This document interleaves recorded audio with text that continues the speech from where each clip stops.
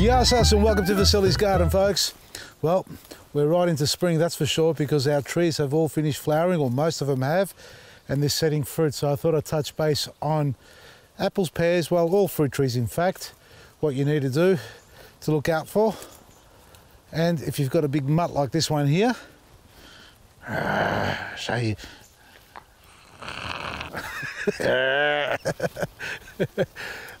Well, back to the trees. All right, that's enough, mate. Now, he's really comfortable with this.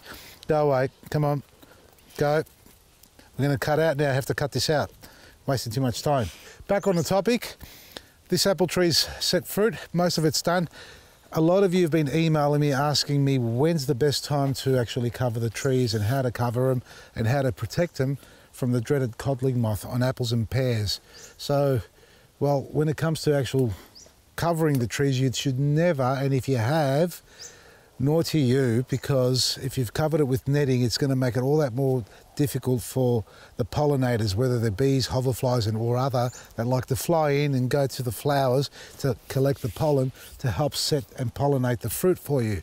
So that's why I've left this uncovered, and this one's been my testing tree, in fact, as far as protecting it from codling moth and other problems that can occur on apple trees. And I've got the framework here from the last few years that I keep up, but do take the netting off. But now, as you can see, the flowers have set, and there's hundreds of them, if not thousands.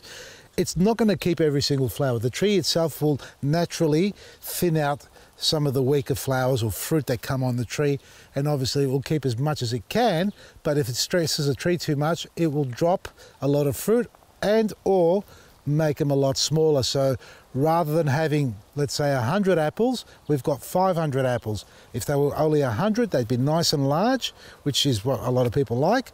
Or I'm going to have 500 apples, which are going to be small, which is what I like. Now, I'm not going to stress the tree out as far as trying to make it keep every single fruit. Yeah, I'll go through, thin it out, and you can see the density in here. That's no good. See, all this in here, when you get flowers like that, A, they'll fall off on their own, as they are already, because they're not getting the sunlight and the warmth they need to be able to set properly. And B, they'll actually get diseased if they do set properly. Here's an example of a fruit that has actually set and is starting to grow. So you can see it forming already. That's the blossom end of the fruit there, and it's obviously connected to the plant there. Whereas around here, a lot of other little ones, they're all just falling off. So don't be excited too much. Well, it's nice to be excited to see flowers all over your tree, be an apple, pear or plum, but it will thin itself out on its own if it can't keep it, and especially when it's got thousands upon thousands. Now, to protect it from the codling moth, I'm going to reiterate this, and I'm sure you can go back to our previous videos to discuss it and see what I've said.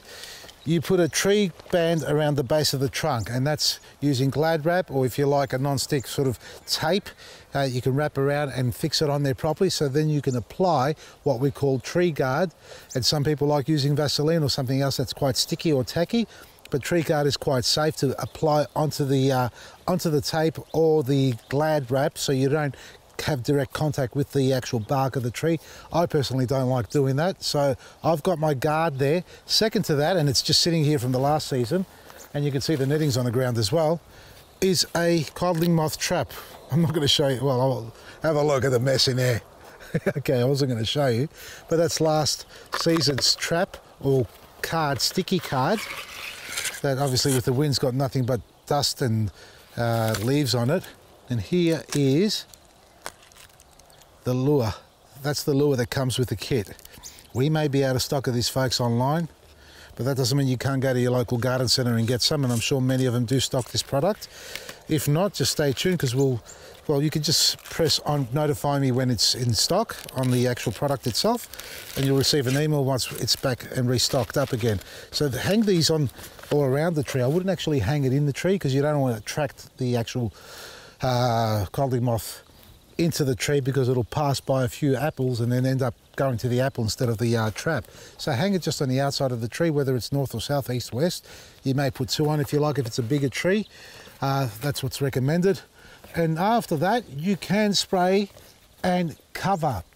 Now, spraying, what I've done in the past is CGWS, and it's worked tremendously well in reducing the amount of infection. I can't say it's going to guarantee 100% because I can't control how you spray your trees, and at the end you don't want to spray too much. And as we're talking, side note, I haven't been in here for probably 2 weeks, and it's right next to the house. Yes, I know, I walk past all the time. I have a glance or a glimpse inside, is that the word? Glance inside. Since I can't speak, I'll just show you. And what's happened is weeds have popped up everywhere. We've got piles of weeds everywhere that I've just collected. I'm going to give to the sheep, but I just noticed this. This is part of the reason why I said I just walk in here, and sometimes you don't have a close look at your tree, and before you realise, this is what happens. That looks like, normally woolly aphid. This time of the year it'd be aphid. Scale's a bit early for a year. That's woolly aphid. That is all over the tree. Bugger me. It's the first time it's ever had this, and it's just on this branch and a little bit here. Ugh. Have a look at that. Isn't that delicious? I can't see it. It's just a little bit of fuzzy. What does that look like? One thing is protecting your tree from flying pests, and another thing is protecting your tree from aphids, woolly aphids, and even woolly scale. This is going to need to be sprayed, and now's a good time to spray it, in fact, because it's just finished setting its fruit, and it's going to thin out a lot of it, and the one that's on there already, the larger of the fruit that's set, that will remain on there. So what do you spray it with, you're asking? Well, make your own concoction from the kitchen pantry. You can use eco oil. That's been used quite often. Pest oil and horticultural oil, the stuff that's made out of petroleum based, I wouldn't recommend it because it's basically a chemical, and you're spraying that onto your tree and onto your fruit, in fact, because it's got set fruit on here.